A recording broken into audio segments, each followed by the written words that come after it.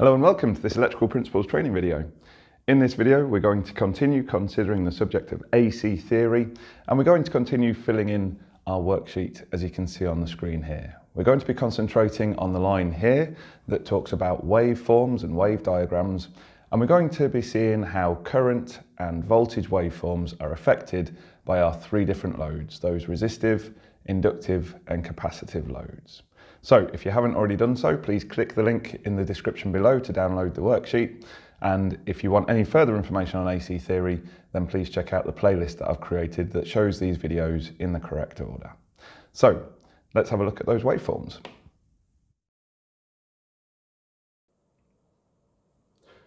So as you can see on the screen here, I've got two waveforms representing what's going on inside our purely resistive load.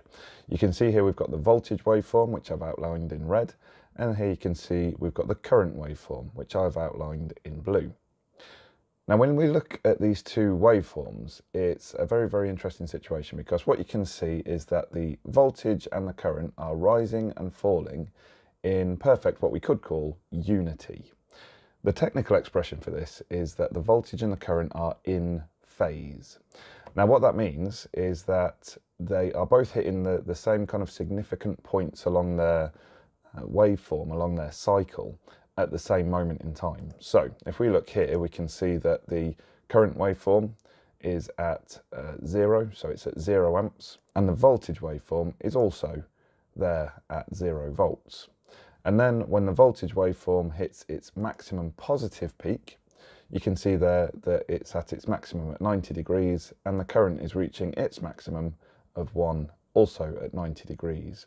Now these are just values that I've just put on here for the sake of convenience to show what the waveform is doing. So here the voltage waveform is peaking at 2 volts and the current waveform is peaking at 1 ampere. And then we can follow that through and we can see that these all line up with each other. So once we get to the maximum negative peak that the current and voltage waveforms are reaching, they're both reaching that at 270 degrees before they both tail off over here. At 360 degrees, they're both at 0, and then the cycle starts again. Now, so far, so simple. And what we can do is we can take this kind of image from the screen here, this waveform of the voltage and the current, and we can transfer that into our worksheet. So we'll fill in the first box on the worksheet for this video, and it looks a little bit like we've got on the screen now. So that's going to sit in there. So I suggest you pause the video and copy that up and into your worksheet. So at this point, this is a very simple looking exercise. The waveforms line up with each other as we might expect. We'd expect when the voltage is at a peak, the current will also be at a peak. That seems like normal behaviour for an AC circuit. However, when we start to look deeper into this, we start to find out that actually these two waveforms, the current waveform and the voltage waveform, can start to fall out of phase with each other. And that starts to look a little bit like this. We can actually see that the current waveform can start to fall so that it is out of unity with the voltage waveform. And it can actually end up going in either direction like this. Now what causes this to happen is starting to bring into our circuits those other types of load. So for example, if we have a purely inductive load, then the voltage and the current waveform will look like this. Now this is significant because what's happened is that the current is still rising and falling at the same rate as the voltage, so it's still got the same frequency as each other. However, they are hitting their significant points at completely different times now. And what we can see, we can actually look at that. So when the voltage waveform is at 0 here, so when we're at 0 volts, you can see that actually the current waveform is down here at its maximum negative peak. And actually, if we look along the x-axis for when the current waveform hits 0, it happens here at 90 degrees.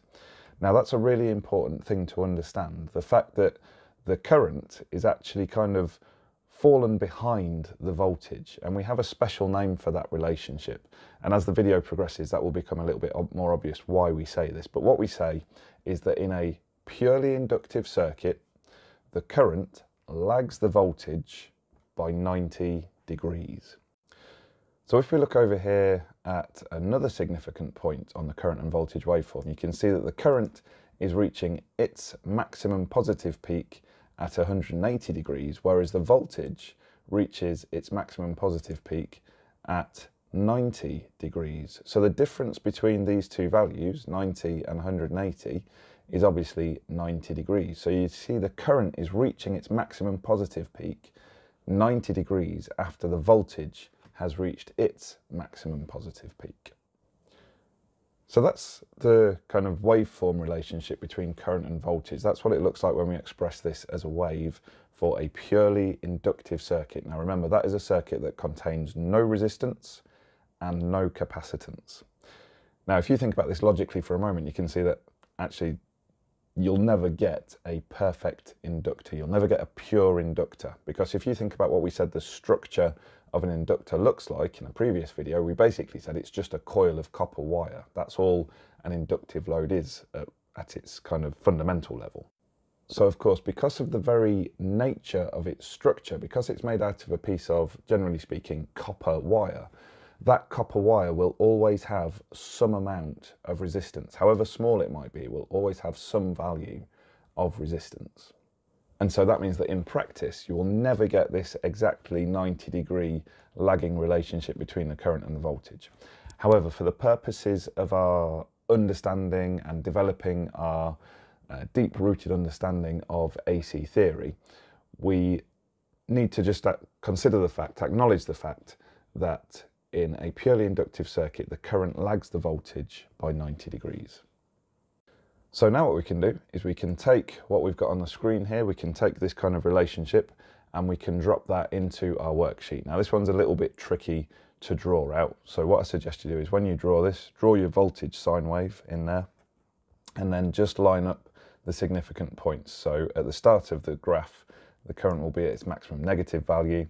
When the voltage is reaching its maximum positive peak, you can put that mark in just here to show that the current waveform is at 0, and then just keep on marking off all of these significant points on the current waveform and then join them up with each other.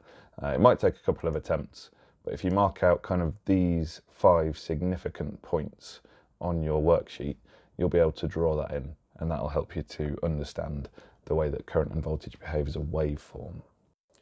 So now let's think about this logically. What do you think is going to happen if we consider a purely capacitive load?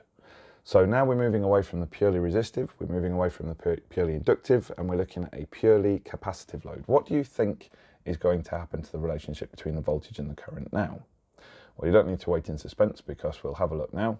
We can see that as the circuit becomes more and more capacitive, the current goes in the opposite direction like that until we get to this point here, where what we've got on the screen now is a representation of what's happening with a purely capacitive circuit. So that's a circuit that has no resistance and no inductance. And you can see that now the current is actually kind of reaching its significant points before the voltage is reaching the same significant point. So you can see here that when the current is at its maximum positive, the voltage is at 0, and the voltage doesn't reach its maximum positive point until 90 degrees after the current has reached its maximum positive point. Now the name we give to this relationship, or the way we describe this relationship, is we say that the current leads the voltage by 90 degrees. So the current is leading the voltage by 90 degrees in a purely capacitive circuit. So what we can do now is we can copy that down into our worksheet, and it'll go into the box looking something like this. And the same kind of tips apply. What you want to do is just have the significant points on here marked for the voltage and the current waveforms so that you can then mark that in. So draw the voltage waveform first and then line up these significant points along here, and you'll be able to copy that down into your worksheet to help you visualize what's happening with the waveform diagram. Now, the reason that the current and the voltage start to fall out of phase with each other in inductive and capacitive circuits is kind of a little bit more advanced than we'd normally look at for the purposes of the course that we're looking at the minute. But in a future video, we will consider the reasons why that happens. So our worksheet should now look like this. We can see there we've got our 3 different waveforms, And in the next video in this series, we're going to look at how we can describe those waveforms as phasor diagrams. Thank you very much for watching.